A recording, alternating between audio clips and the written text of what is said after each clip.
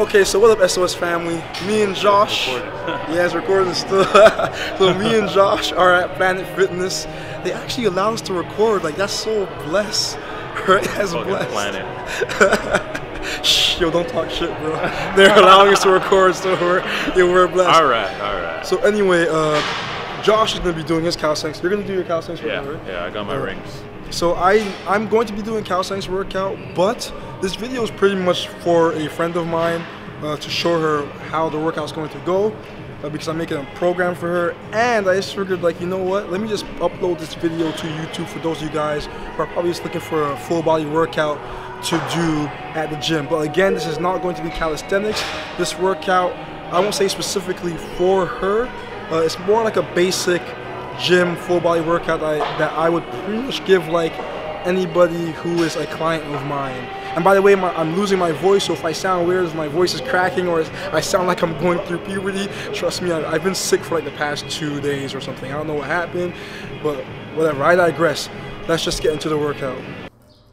So what up, SOS family? I am here in Planet Fitness doing a full body workout. Now, this workout is not for me, even though it's a pretty good workout and it is inspiring me to start a bulk, but I'm still working on that. If I do start bulking, I'll let you guys know, probably 2 weeks after doing the bulk. Anyway, I digress. This workout is not for me. This is actually for a friend of mine, just to show her how the workout will go. But I decided to upload to YouTube also to help some of you guys who are, I guess, want to get into the gym. Of course, I love calisthenics, but calisthenics will not be the only thing I'll be doing, just the primary thing I'll be doing. So let me tell you guys from right now, this workout is actually pretty difficult. I had a tough time doing it, but it is possible. Now, for those of you guys who are really fit, who have it in you to do the entire workout, please, I do recommend that you try to do the entire workout in full. The workout is in the description box down below. Now, for those of you guys who aren't on that level, I wrote down what exercises are optional. So if you're deciding to do the full body workout, so push, pull, and legs,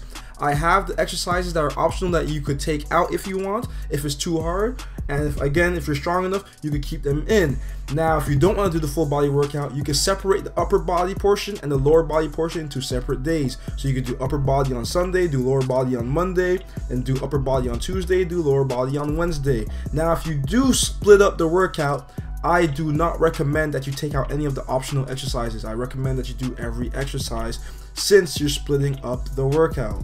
So you guys are watching me use the Smith machine to do most of the leg workout, and again, I'm not really a fan of the Smith machine, as I said before, but I am just using what I have at my disposal. Now, please guys, when you're starting off the leg portion of the workout, whether you're doing it separately or you're doing it for the full body day, please do warm-up sets. Do like 2 warm-up sets of like just the bar or really lightweight, so that you can just get used, especially if you're using the Smith machine, so you can get used to your stance, get used to how you're gonna go about the exercise. If you just go straight into your heavier weights, again, you may hurt your knee, and I feel like that's something that I failed to do when I hurt my knee. I didn't really warm up when I should have. So let me say something. Lately, guys, as I said, I think earlier on this video, I have been feeling tempted to do a bulk. I kind of do want to bulk to 185, like one bulk, and then cut down to 175.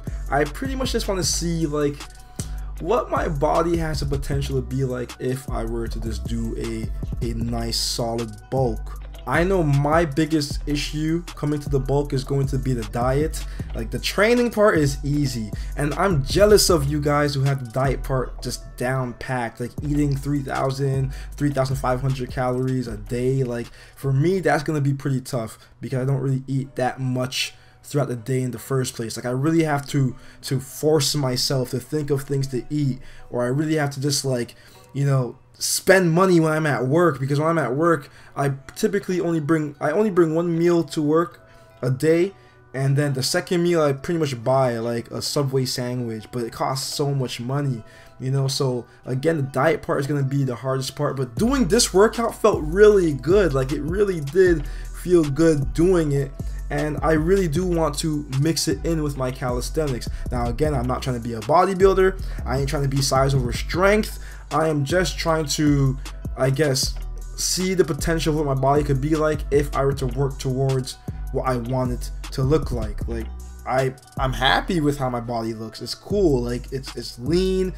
I could still do a lot of my calisthenics and whatnot, but again, I'm just curious. I'm just curious to see how things could go if I were to bulk. During the pull exercises, when I did the lat pull down, the row, the straight arm lat pull down, and the bicep curls, please guys, please focus on squeezing at the end of the rep. So when you're doing your cable row, for example, or you're doing your lat pull down, please squeeze your back as you come down. Like really try to bring your elbows in so you can feel that contraction in your back. Now, for the pushing exercises, I supersetted them. So for this, I did close grip dumbbell press, which really, it really gives you a nice pump in your chest, and I feel like it's a lot healthier on your shoulders than when you're doing shoulder with bench pressing. But again, if you use proper form, your shoulders should be fine. After that, I went to the cable flies. Again, that's a good exercise to isolate your chest, and it feels really good to do after doing the close grip dumbbell press.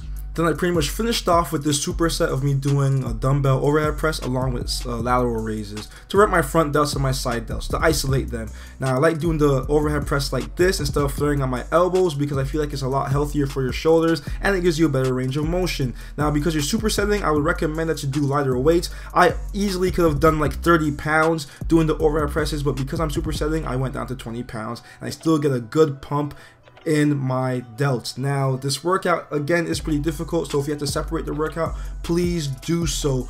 Just go at your own pace, have fun, and make your gains. Okay, so SS family, I'm out of here. Stay blessed. Done.